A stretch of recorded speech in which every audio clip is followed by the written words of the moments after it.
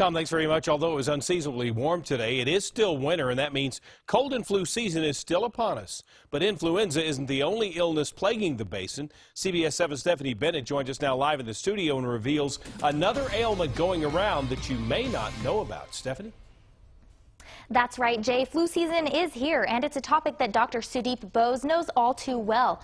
But while many of his patients have respiratory and flu-like symptoms, that doesn't always mean they actually have the flu. Last Saturday and Sunday, and part of Monday, I was sick myself. My son has been sick for almost 2 weeks. How do you know when it's time to visit the doctor? Our goal here is to figure out which ones are the ones that are more serious.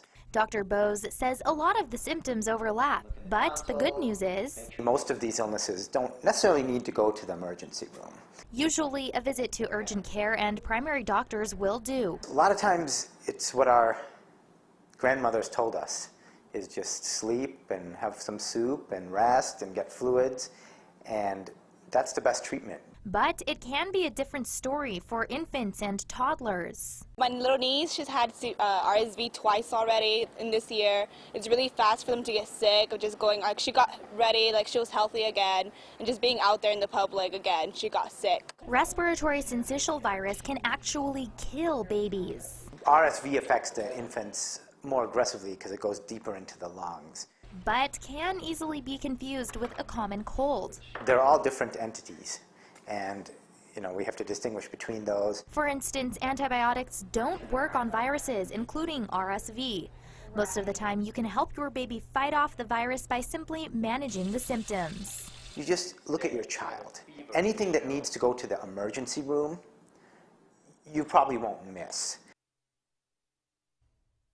Dr. Bose says, most importantly, don't overreact and panic. Just listen to your body. Rest, sleep, and hydration will do wonders, and most of the time, you and your baby can shake off that bug.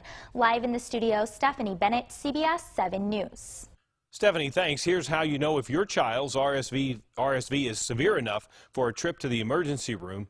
If your child turns blue or stops breathing for 10 to 20 seconds at a time, is breathing rapidly, flares or widens their nose in an effort to breathe better, and you could even see retractions in their ribs. As for the flu, the best time to get a flu shot is around October when flu season begins. If you get one now, it won't help you for very long. Healthy people are still urged to get the shot. If you do catch the flu, it will be less severe.